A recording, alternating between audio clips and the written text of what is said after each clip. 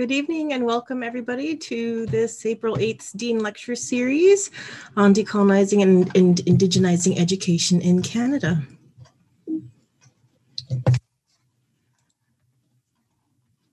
We'll begin today's series with our traditional territory acknowledgement. The University of Manitoba campuses are located on original lands of Anishinaabe, Cree, Oji-Cree, Dakota, and Dene peoples, and on the homeland of the Métis Nation. We respect the treaties that were made on these territories, we acknowledge the harms and mistakes of the past, and we dedicate ourselves to move forward in partnership with Indigenous communities in a spirit of reconciliation and collaboration. Before we begin tonight's lecture, we did want to remind everybody of our next Dean Lecture Series with Blair Stonechild, Loss of Indigenous Eden, Insights for Educators on May 3rd.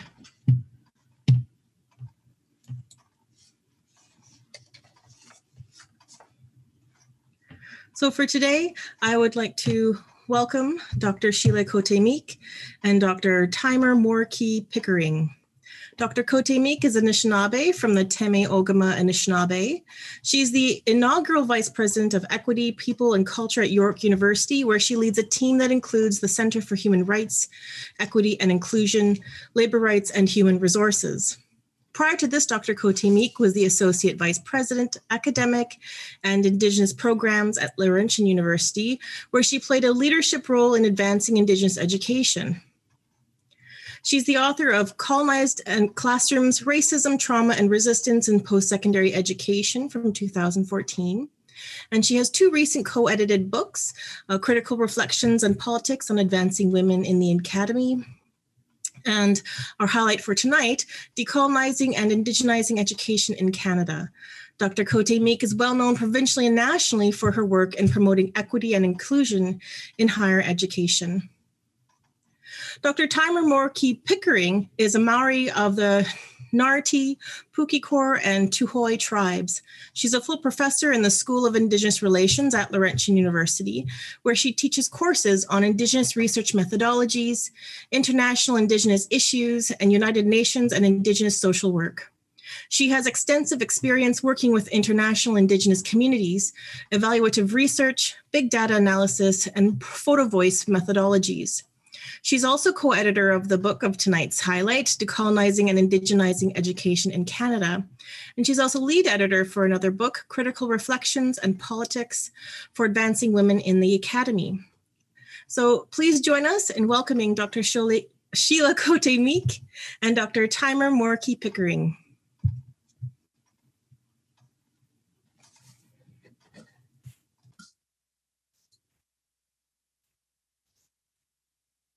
Miigwech, thank you, Amy, for the introduction.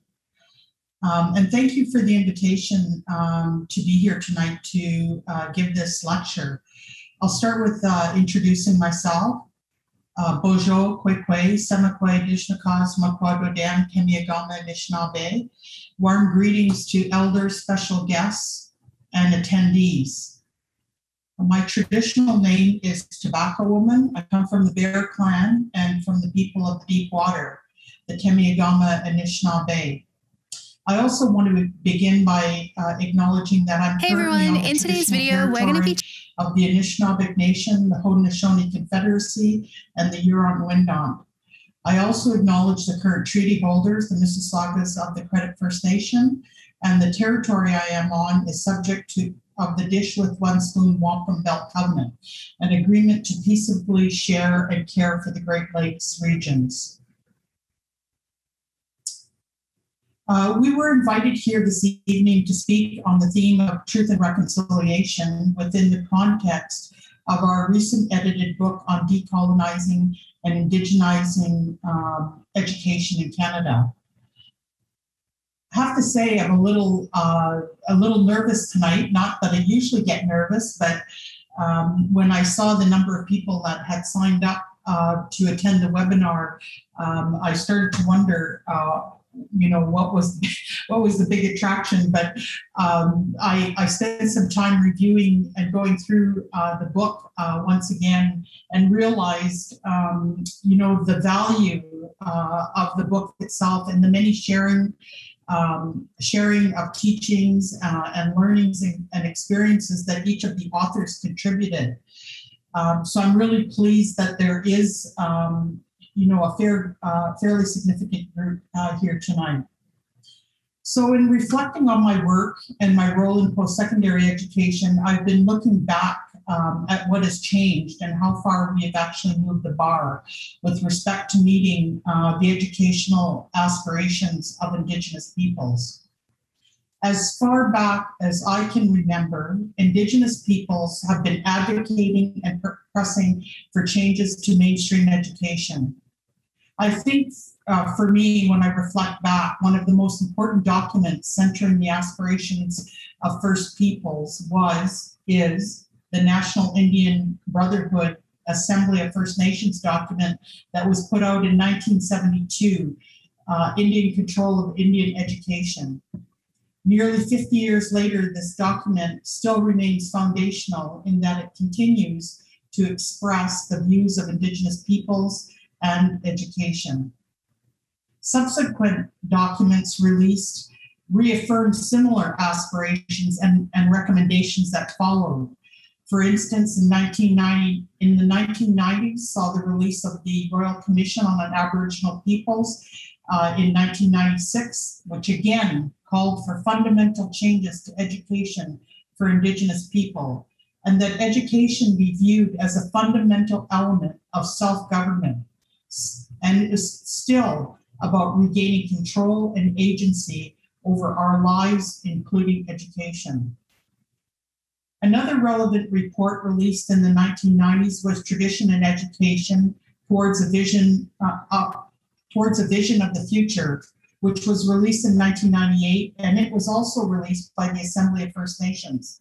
And this document built on the previous Indian Control of Indian Education by expanding on the need to have control over our education, to describing education as a vehicle that could contribute to our larger struggle for self-government. More recently, the release of the Truth and Reconciliation Commission in 2015 called for a change in the fundamental relationship between Canadians, government, and Indigenous peoples. This prompted a wave of responses across many educational institutions across Canada to once again re-look and re-examine how they were responding or not responding to the educational needs of Indigenous peoples. I start by drawing your attention to these kind of key reports and commissions because I think it's important to context that the struggle to decolonizing education has been ongoing for many, many years. Many people have advocated, protested, written, and talked back at how mainstream educational systems have and continue to fail Indigenous peoples. In reflecting on the TRC report and the 94 calls to action, I asked the questions to myself: what does reconciliation really mean? And how is reconciliation possible? In earlier talks, I spoke about the difficulty for me to think about reconciliation without thinking about the Bewawin, truth. The Bewawin is about speaking your truth from your heart.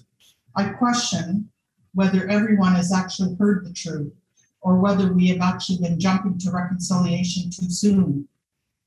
In a paper written in 2006 with colleagues Moeke-Pickering and others, we discussed the notion of quote unquote white amnesia and defined it as a disease actually rooted in racism.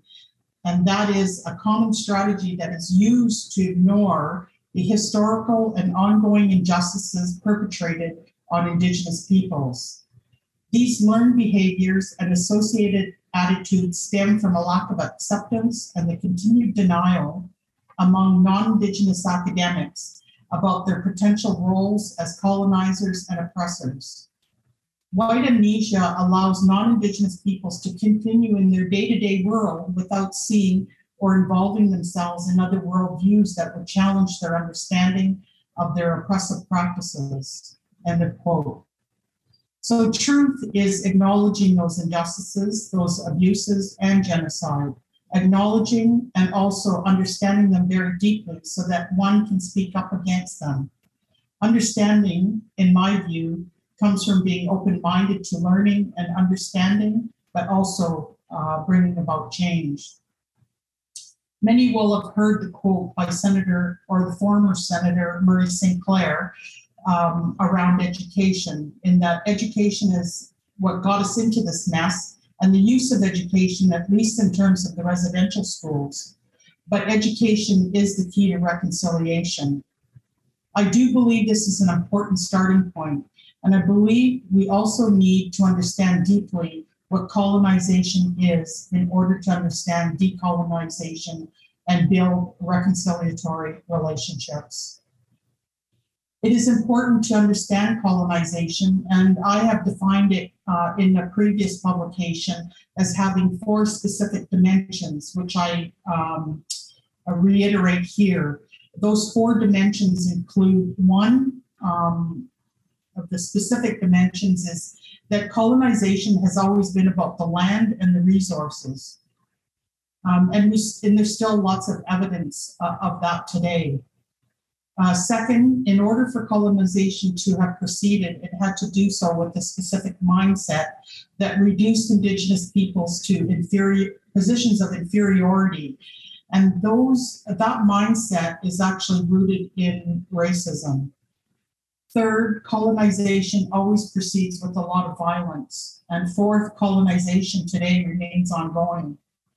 So in my view, decolonization then at the very core must at least, at a minimum, address these 4 dimensions. So this book adds to the collections of writings of the ongoing struggle to regain control over education. And it is also about some of the successes in decolonizing education. I see this book as an extension of the work that is needed in education, and also a reflection of some of the current changes that are happening today. So a few words about the book itself. I want to draw your attention to the cover, because sometimes we look at the covers and we see, a really nice photo or a really nice picture, but the cover of the book is actually a painting that was done by a friend of ours, Patrick Chichu, and it's called Kokum Flowers. And really, in and of itself, it is a chapter of its own. We met Patrick Chichu at Congress in 2019 at UBC. He's a talented, great artist, and as we talked and got to know each other, we realized that here was a person who was put in our path, who understood the need to decolonize education. And it was at that moment myself and Taima Moeke-Pickering, reached out to see whether we could commission him to do a cover for our book. This culminated in his artwork called Kokum's Flowers, which is a tribute to his late Kokum, Loti Bird. The artwork is a beautiful representation that links our work today on decolonization and indigenization with that of our ancestors. So linking the present with the future as well as the past. To quote Patrick, "It is my opinion that the methodology behind art creation travels from generation to generation through hands-on approaches that are accompanied by storytelling and language teachings," which is exactly what this book does. It is through our own worldviews that we generate and hold space within post-secondary institutions for the new generations of Indigenous scholars to bring their collective Indigenous knowledges and expand the trail for generations to come, end of quote. Wow, if I were to summarize this collection of writings, there's actually no better description than that. Patrick Chichu effectively captures through his artwork what we often talk about. That is the importance of knowing and linking our ancestral knowledge to the work we do today and ensuring we're laying tracks for the generations to come. In the chapters that follow, there is a diversity of experiences and perspectives that make up the collection. I focus my remarks on the first thematic section of the book, including the introduction. Taima will focus on the second thematic section. My own introductory chapter speaks to moving the discussion from colonized classrooms to transformative change in the academy. We can and must do better. Understanding colonization and the impact is imperative. However, we need to think deeply about mobilizing change, but that change needs to be sustained and it needs to be transformative. It requires leaders who are committed to systemic change. I challenge readers as well as members in the audience to think more deeply about the truth, debate will win, and whether we are focused on reconciling actions that make institutions and individuals feel good because they have done something. Truth and reconciliation is much more than that. It takes a long-standing and concerted effort to build trust and build relationships that are truly reconciliatory. This means that truths must be acknowledged despite that they may be more difficult to hear and listen to because they are stories about injustices, they are confirmations about abuse, and they are affirmations of genocide. And these injustices, abuses, and genocide remain ongoing. So decolonization requires us to acknowledge and understand these truths deeply. Without this understanding, there is no decolonization. So decolonization is a very complex process and will take time and effort and will need to be systemic in nature as well as transformative. Putting an end to ongoing colonialism means addressing issues relating to the land and resources, addressing the colonial mindset that is rooted in racism, and addressing the violence that Indigenous peoples experience most on a day-to-day basis. So when we speak about change, we speak about transformational change. The other chapters in the first thematic area focus on Indigenous epistemologies, and we purposefully centered Indigenous knowledges and the chapters relating to Indigenous knowledges right up front in our book, because we believe that centering Indigenous knowledge is a key element of decolonization. So Angelina Weenie's chapter focuses on reclaiming land-based pedagogies, and Patricia McGuire's chapter focuses on Anishinaabe Kwei's role, and they both assert the importance of centering Indigenous knowledges and the importance of understanding our connections and our roles as well as our relationship to the land. Brianna Scott brings her perspectives on reconciliation and the Métis. Chapters 3 by Candace Gala and Amanda Holmes, and then chapter 4 by a number of authors, including Evelyn Steinhauer, Trudy Cardinal, Mark Higgins, Brooke Maiden, Noella Steinhauer, Patricia Steinhauer, Misty Underwood, Angela Wolfe, and Elder Bob Cardinal provide the examples of decolonizing the academy and drawing on Indigenous knowledges to transform how we think and how we frame and how we explore, for instance, assessment and evaluation. The last chapter in the first thematic area is by Celeste Pedri-Spade, and she centers her lived experience as an Indigenous woman navigating the academy. In their own unique ways, each of the authors express the need for change and provide us with examples of what is needed and how change can be realized. There's no doubt in my mind that there is much work to do, and bringing about systemic transformative change is no easy task. As Weber 2018 notes, no single project, no single program or initiative will do this. This effort is going to take many strategies and many interventions. I'm going to close my section with a comment about leaders and leadership, both of which are critical to transforming any system. Leaders can become drivers of change, or they can be resistors of change. Which are you? How can we disrupt the status quo and mobilize meaningful change that leads to decolonization and reconciliation? We need people to drive that change. Miigwech, merci, thank you. And I'm passing it over to Taima. Kia ora. Wow. Miigwech, Sheila. Wow, it was just amazing.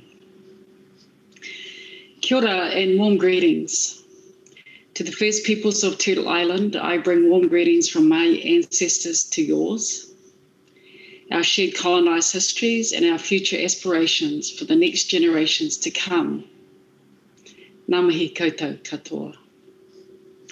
Thank you, Amy, for the introduction, Tamara and Dean Ronell for this opportunity to be a part of this Dean's Distinguished Lecture Series with the Faculty of Education at the University of Manitoba, and to all of you, all the guests who registered this evening, kia ora, warm welcome.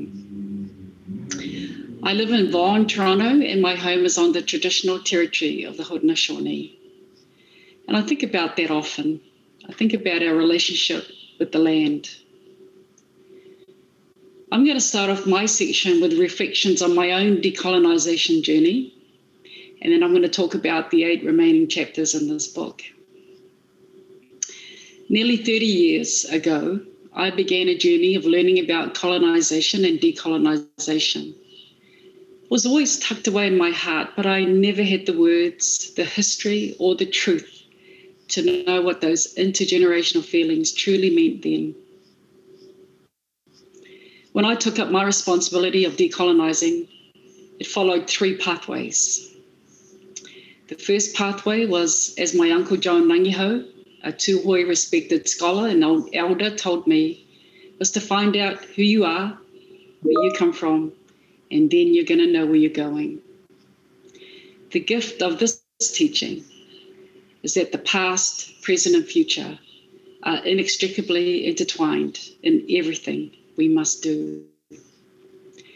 It was him that taught me that it doesn't matter what age you are. The value of reclaiming your knowing is when you're ready to receive it. He also gave me my master's thesis topic, which came to him in a dream.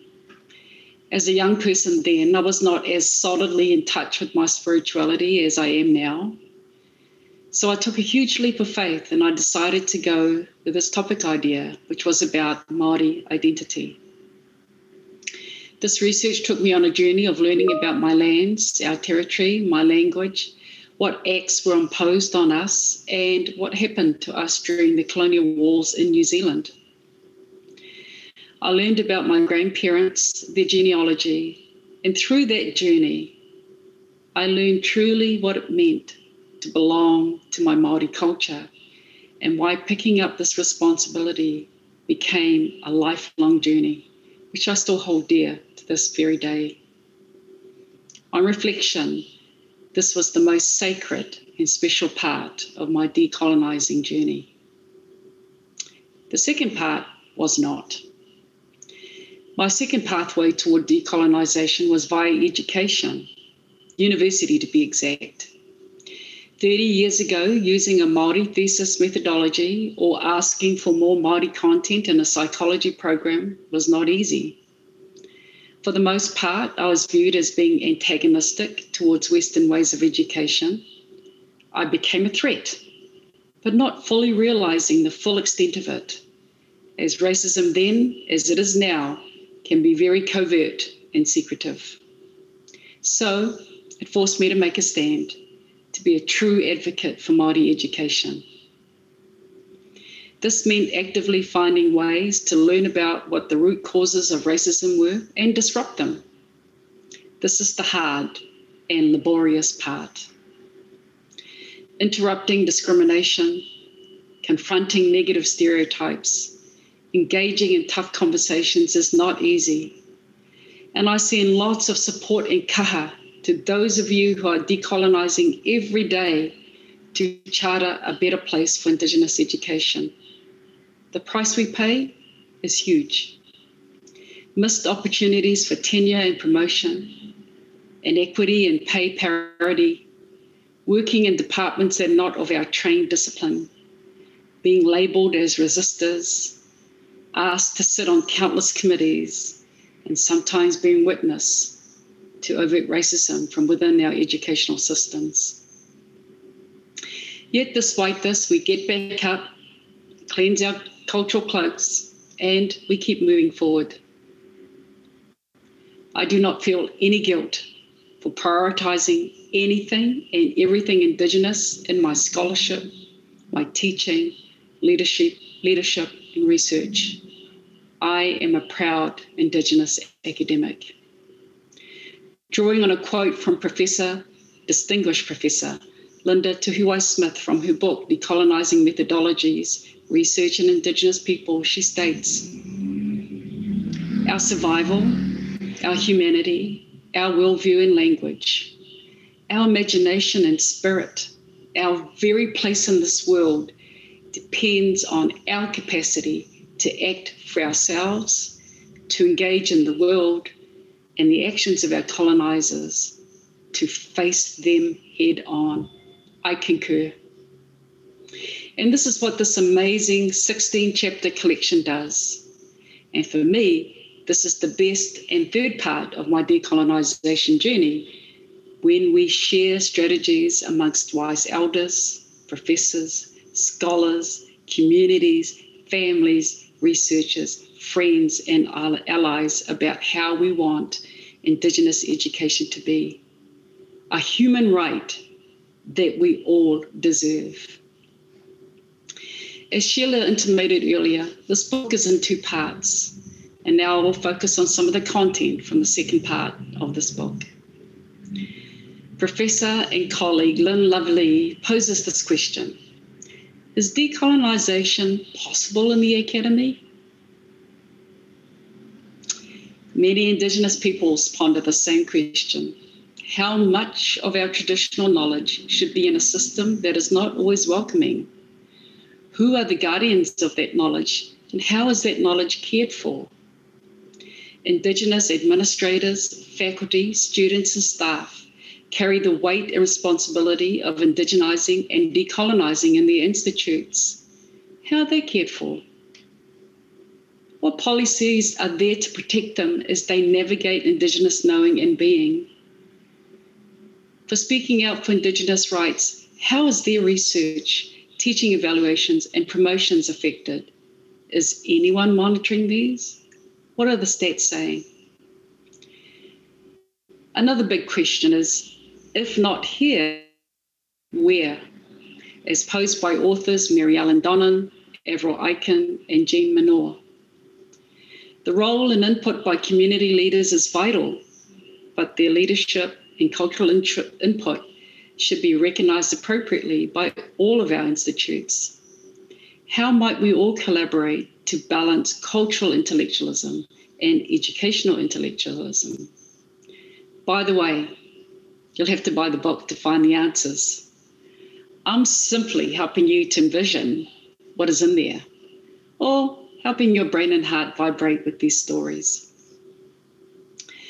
The TRC outcomes and the place of reconciliation provides concrete actions for educational institutes. How that is applied, who by, and who monitors these actions is a question that authors Emily Grafton, Jerome Malicon, and Michelle Capel ponder in their respective chapters. How do you capture truth and then evaluate it? Is that our role as academics? How do we know when we have reached the community's vision of the TRC in education? How far off or near as academics are we from that vision? How do we ensure that their vision and their hope for better education for their children and the future generations to come are sustainable? Chantal Fiola and Shauna McKinnon share strategies for bringing education to urban communities and urban communities to education. Likewise, Fiona Purdon, Sandra Stiers and Arlo Kempf talk to teacher education programs as sites of possibility. Imagine that, sites of possibility. As both these chapters espouse, this is an inclusive space of acceptance for respectful transference of knowledges. I think that's really amazing. Please read those chapters. Not all knowledge is theoretical or scientific. Much of our Indigenous cultures connect the spirit with the ancestors, bringing our knowledges through art, oral storying, poetry, and dreaming. In my culture, our artists are also the visionaries. They see way ahead, way, way ahead. And through their artistry, they show us a way forward. They must also be included in all levels of decolonizing and indigenizing. In fact, that is what Keri Chichu and my chapter talk about.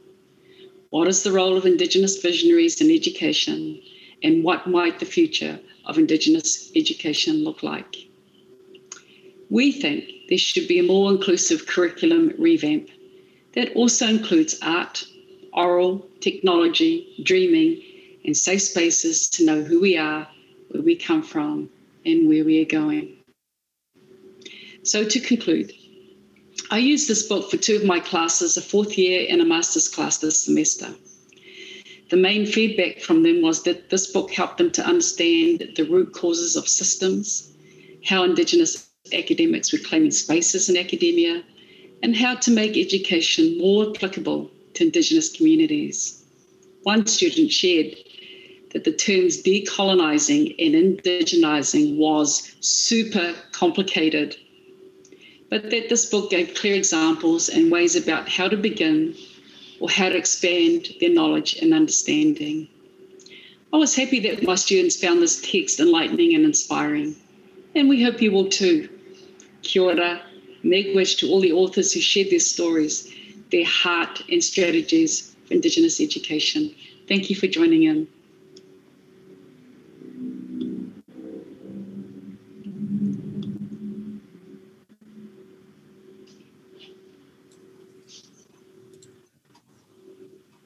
Miigwech, Sheila, and Taima.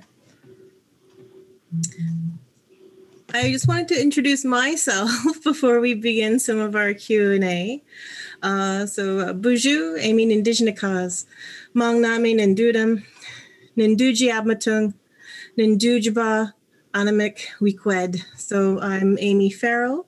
I am of the Sturgeon clan from Fort Hope, our Abmatung First Nation, but I grew up in Thunder Bay. So I am an assistant professor in the Faculty of Education here at the University of Manitoba in the Department of Curriculum, Teaching and Learning.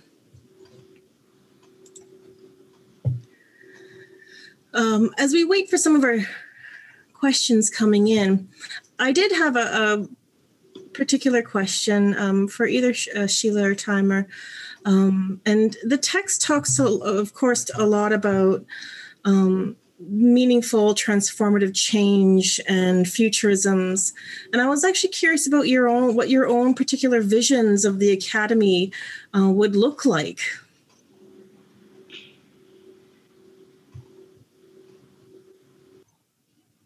I can start if you like, and then maybe Taima can add on her vision. But I've worked in post-secondary education now, I think, since 1989.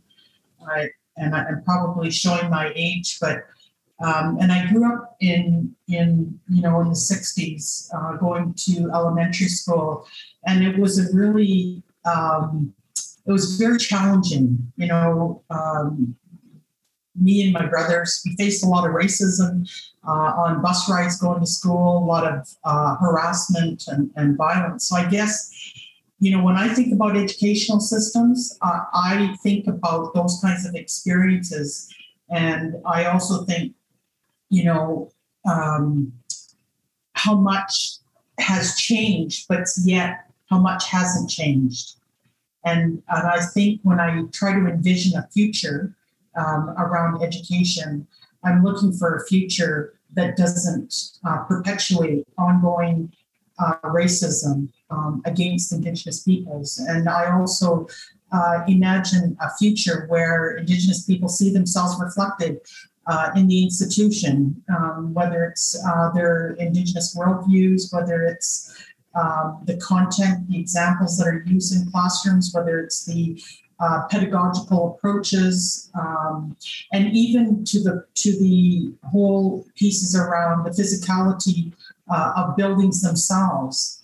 Do Indigenous peoples feel a degree of comfort? Do they feel included? Do they feel like a sense of community and belonging when they step into institutions? And until that happens, I don't think decolonization, we can say we're decolonized, right? So it's going to be kind of taking ongoing efforts that are sustained. And when I talk about transformative change, I talk a little bit about it in the chapter in the book. But when we talk about transformative change, it means that we're disrupting the system.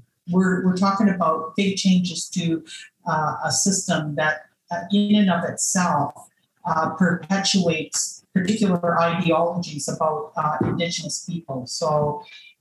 And that can be threatening and upsetting to people.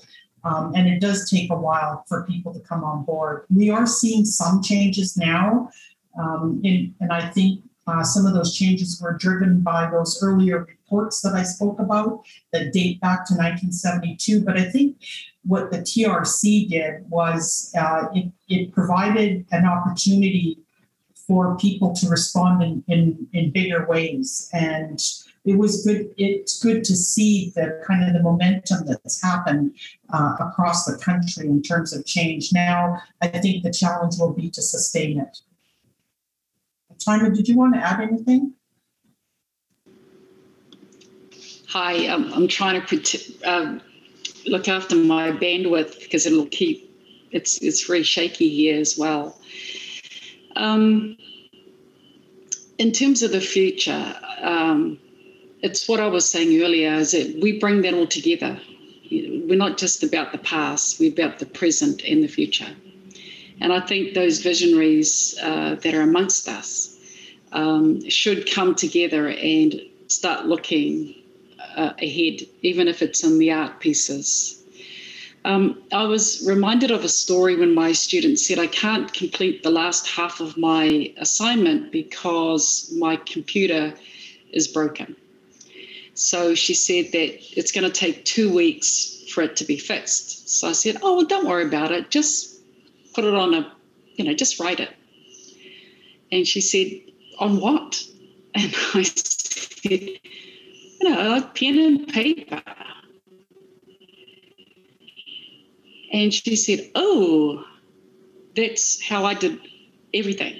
Pen and paper, library, reading, books. And I've realized just how different this generation is, that those things that I imagine would be ways to solve things may not be that easily solved when you've been brought up in a technological world. So, we play a role as bridging the past and the present too. But that also gave me a realization that what is the future for Indigenous education and technology? What's that going to look like? And a lot of our kids these days, especially my own grandnieces and nephews who are like 5 and 6, they know how to work apps and programs, and they can pick up any phone, whereas it takes me a long time to figure out how to navigate around my Apple phone. You can give them 3 or 4 different types of phones and they figure it. I think that's truly amazing. And I think as Indigenous educators now, we must be thinking about that for the next generation. And that must be inside our curriculums that's to come. That must be inside our research projects to come. Now, I know COVID put us in this place very, very quickly, that we all had to learn Zoom or Microsoft or, to teach and deliver in new ways. But we did it. It was difficult at first, and I know that there was many glitches and there's lots of anxiety, but I think it's here to stay.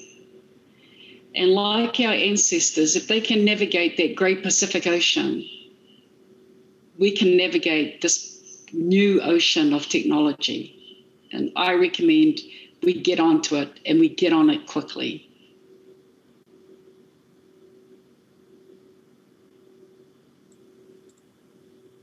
Thank you both so much. I think that does give us quite a lot to certainly think about in our own practices, for sure.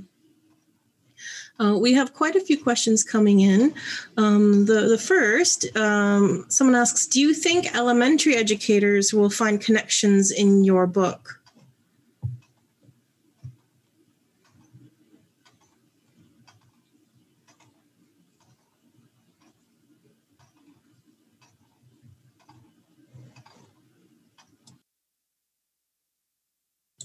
Oh, Sheila, you're still on mute.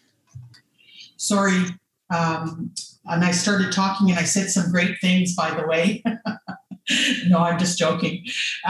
Yes, I think, educators in the K-12 sector would find some value in reading the book. I mean, in terms of maybe not so much that they could actually take kind of quote unquote lessons and bring them into the K-12 system, but in terms of their own learning, there's always application from different readings that are in the chapters. So, for example, there's two kind of ethnographic pieces, one by Celeste Pedro-Spade and another one by, her name just escaped me, and I can see her chapter, and I can see her, and she's Carrie Chichu. And both of their chapters talk about, in a very kind of poetic way, about their lived experiences facing racism. And so I think in terms of any learning that anybody's doing, understanding the impact of racism and what it does to people is really kind of critical in terms of understanding how our pedagogies have huge impacts on the students in the classroom. So anybody could pick that up and read that and learn from it. The other two chapters that come to mind are the two front-end chapters by Angelina Weenie and Patricia McGuire. Patricia McGuire talks about the role of Indigenous women, or Anishinaabe Kwe. And I think there is a lot of teachings that she shared in there about the women's roles, but also Angelina Weenie's chapter on land-based education, very relevant to the K-12 sector. And the other thing, even though we had post-secondary in mind while we were putting the book collection together, one of the things that we worked with in terms of the publisher was developing kind of a glossary of terms. There's a series of questions that are listed at the end of each chapter, which helps educators who are using the book to have focused discussions, but then there's also additional resources that are listed that each of the authors have contributed and shared for the reader. So yeah, I would personally think it has a lot of application across the board. Thanks, Amy. Thank you, Sheila. And I think something important that if people don't have the text is that for each of your chapters, you have these discussion questions that help to target some of the ideas within that particular chapter, which when I went through it, I found particularly helpful. So teachers could use those to help target in some of the discussions that they might want to have with students as well. We will go on to a next question here. So the next question we have is, what are your thoughts on how our own peoples, Indigenous peoples, are colonized within their Indigenous organizations and ways to move beyond and help that process? Sheila just gave me that question. I like to always come from a place of creativity, and I always like to come from a place of we know. And we not only just know now, but we've known a long time.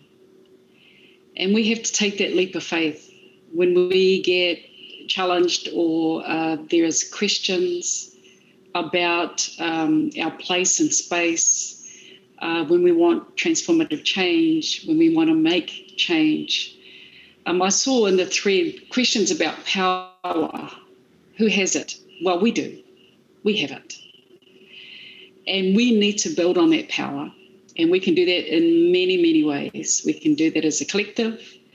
We can do that as writers. We can do that as researchers. And we could do that because we care, and that's what we have in common. And we can do it because we care about the future. So people say, like, what kind of power can we do to make a system that doesn't want to change? And some people will say we move around it or through it. And there are many universities have done that. And actually, I'm going to take a page out of Sheila's book.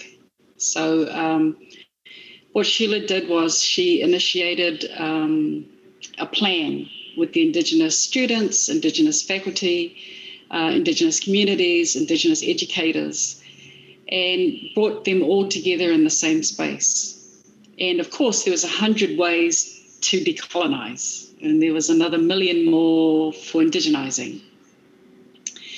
But slowly together, they were able to pick out a few more tasks that they can do together. And one of them was to put a building at Laurentian University, which is right here in my background. It's the yellow one behind me. And shout out to my university. We're going through such tough times right now, but you know what? We're good people. We have great programs, and I have fantastic colleagues. And we're going to get through this, friends, and we're going to be amazing. You know, just my little shout out. So what Sheila's group did was they wanted a building, and they wanted to bring a space, and they had a plan. And that plan was 10 years in the making. They would meet regularly, and they made that plan 5 years in the making. And then one day they said 5 years is too much. It needs to be 3 years. And the building was built. Now, when they went to cut the ground or break the ground and to do ceremony with the ground, it was going to be like 5 o'clock in the morning. Some of the questions were, who's going to wake up that early?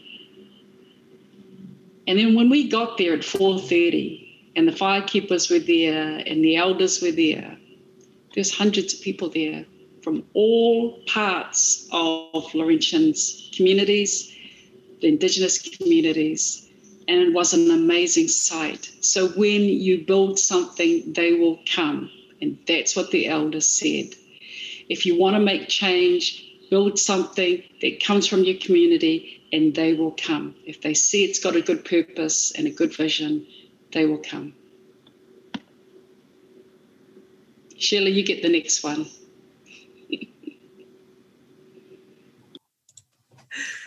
Thank you, Taima.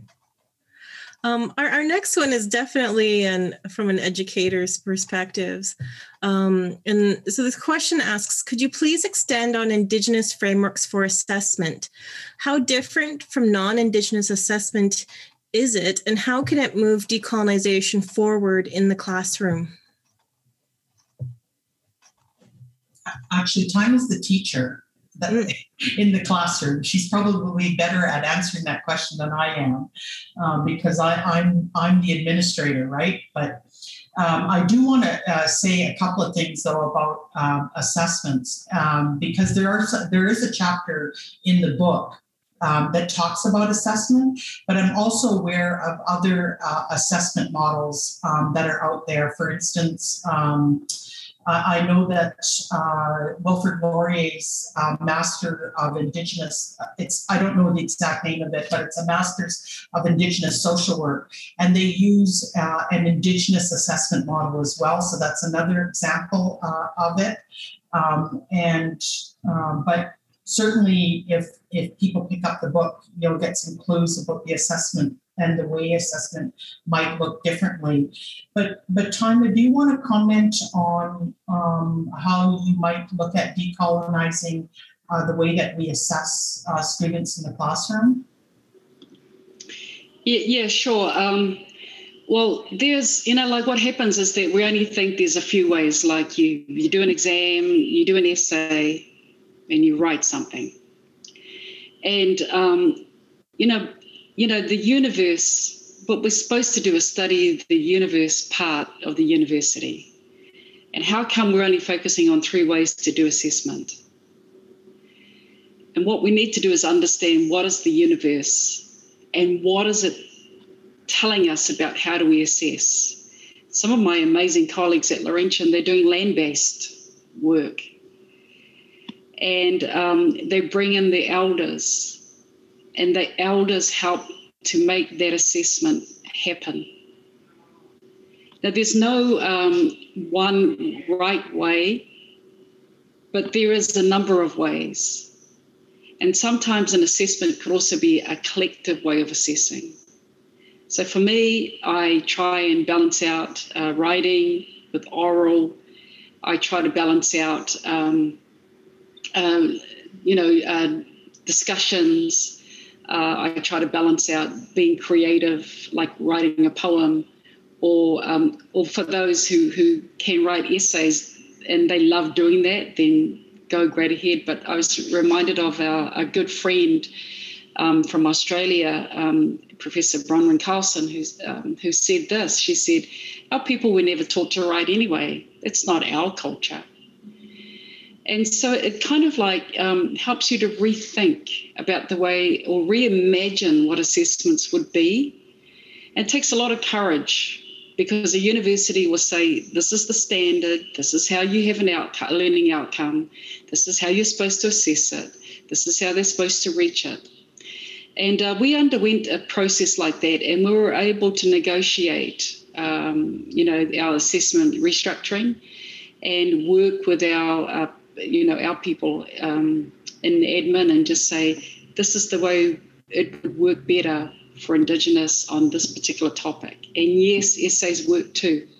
And yes, thesis work. And yes, oral works. And I think it's actually a collective moving forward. I prefer to have students do a range. I like them from writing to reading to being creative to drawing to oral. That's my 10 cents worth. But there's one thing that Sheila said that I think is really important. Many universities are doing this. We're not the first ones to tell you this today. Look around, do your research, go study that. There's lots of people doing it. And it's not just Indigenous. You'll be quite amazed at how many people are doing not alternate assessment, because that sounds like it's second rate, but other ways to assess fairly. Hope that helps.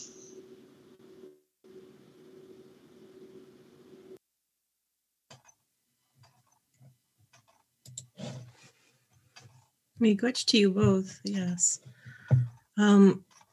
Along the same vein, although not necessarily assessment, we have a few questions here just around decolonization. So I'll highlight one in particular, and two are very much the same. One asks how we protect Indigenous knowledge in academia, and another here, which is similar, how would a decolonized educational system deal with situations where scientific findings and Indigenous knowledge conflict?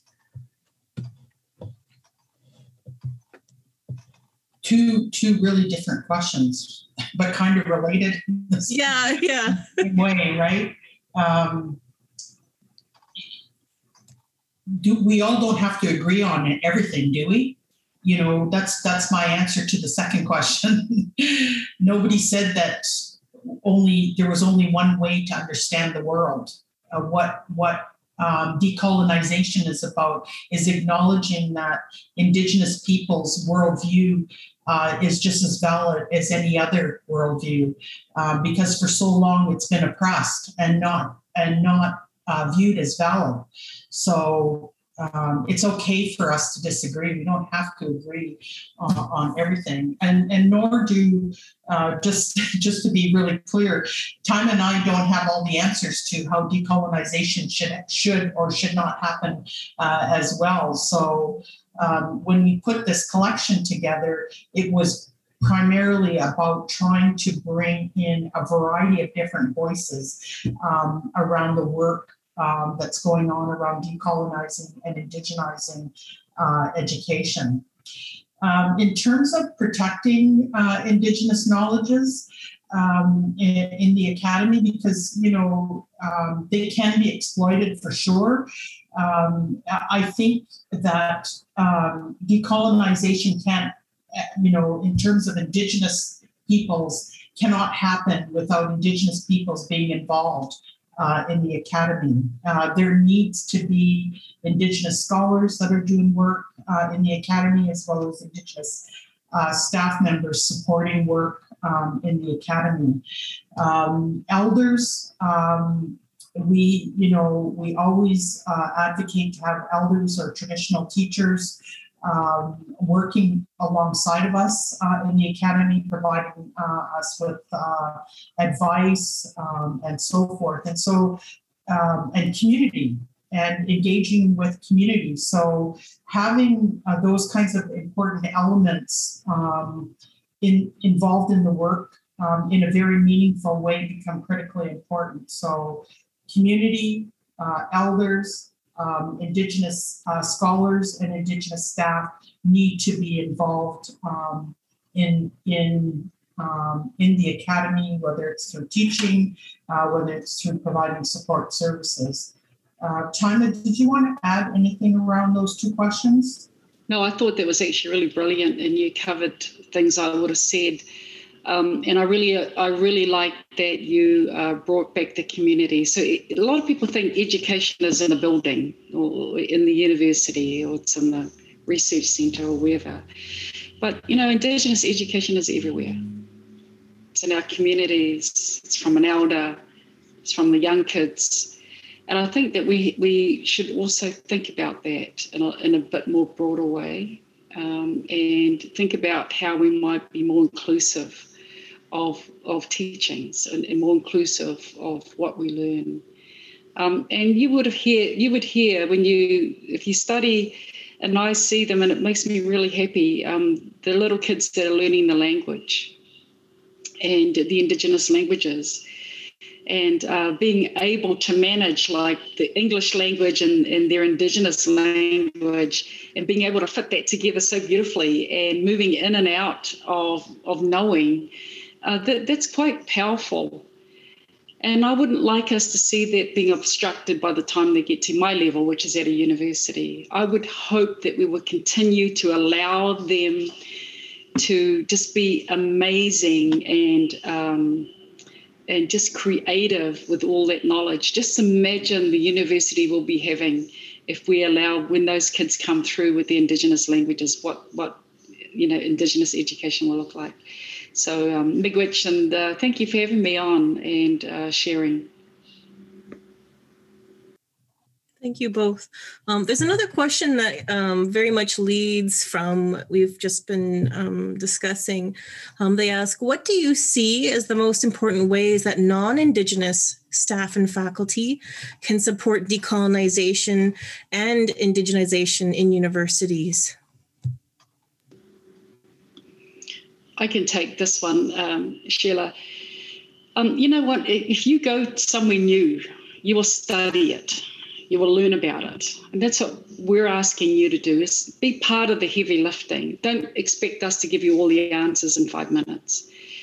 Go do your research, go read, go study, go talk to other people, watch videos, be creative and fill your world of, Indigenous peoples all over the world, because you'll see that there's a lot of the tenets of colonization are similar and the same. And don't just stop there. Go and look at the colonization of the Irish people and the Scottish people. Go and look at the colonization of other white peoples and see what happened there. And don't just stop there. Go even farther and deeper. And then you'll see that it is all of our responsibility to lift racism. It's all of our responsibility to decolonize. Don't just leave it to one groups of people. And we invite you with all your energy and goodness to help us out. Help us to protect something that's really important. But it also helps you when you know your work and you've done your work, so that by the time we come to the circle together, it's a conversation. It's not a question and answer period. It's a conversation about what's possible. And there's a chapter in the book about what's possible. So what's next? And the question is, it's what's possible.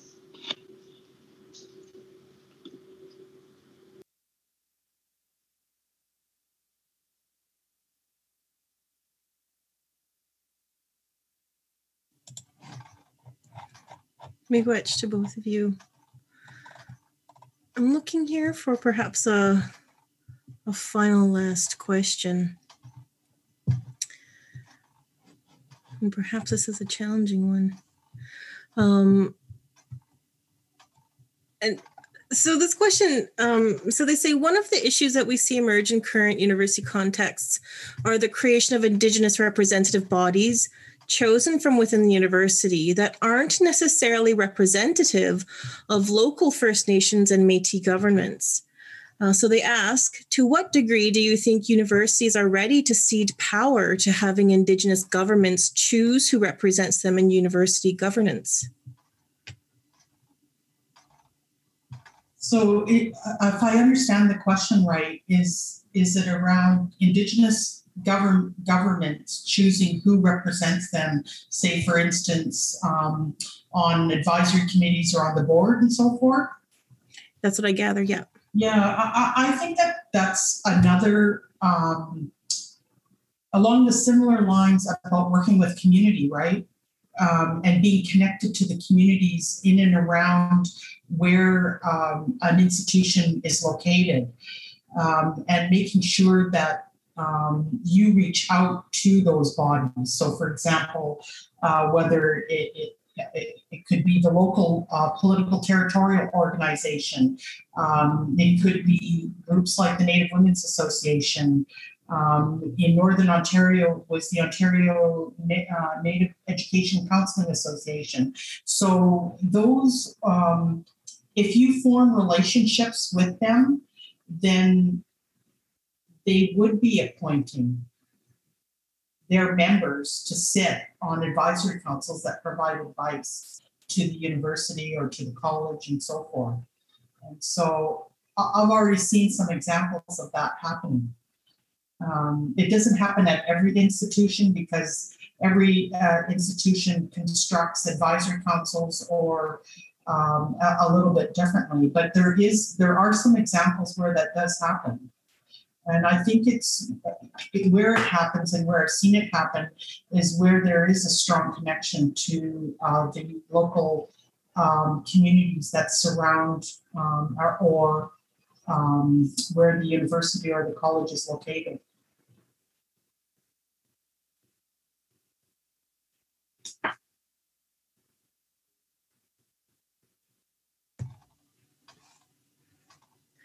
Just to summarize, I suppose some of these concepts is definitely what we see from your texts and you know what you had to say today.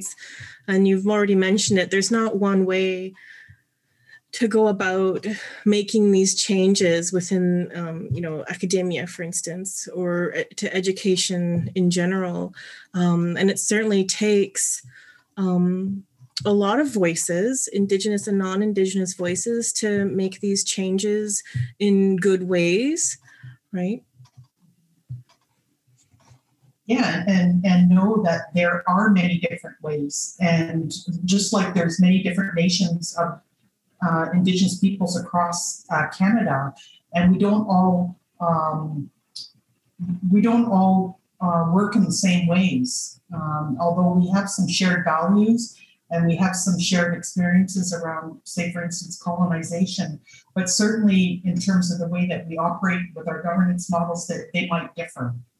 And so we wouldn't expect every institution to respond in the same way, for sure. So I think, you know, for me, it's always been important to make those community connections and try to work at keeping them strong and being flexible and trying to listen to what the community is actually asking for.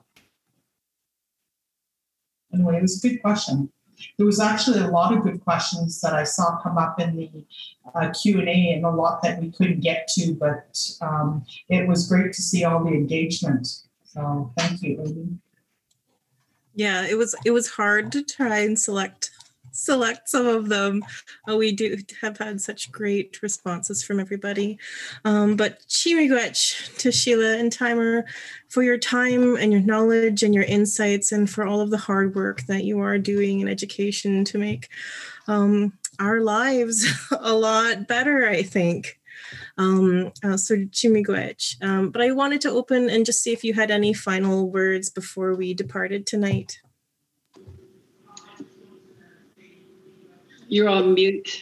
Sorry, I just want to say thank you and miigwech to everybody that attended tonight, and also for all the great questions, but also Amy for your moderating the questions, and for those that invited us from the Faculty of Education, miigwech for that. And I like your last comment, Amy, about, you know, thanking us for trying to make a better place. And I think you've kind of just hit it on the head. That has always been my passion, is to try to build better spaces and places for people to be able to participate that have been historically marginalized and oppressed in education. So miigwech for your work as well. And thank you to the organizers for putting this on. And I share the same sentiment. Ōreira, tēnā tātou katoa. Thank you so much for this opportunity. And, you know, I just wish you, Faculty of Education, and, you know, all the work that's going to be going on in the University of Manitoba, all the best and good luck. And, yeah, chimigwech and kia ora tātou.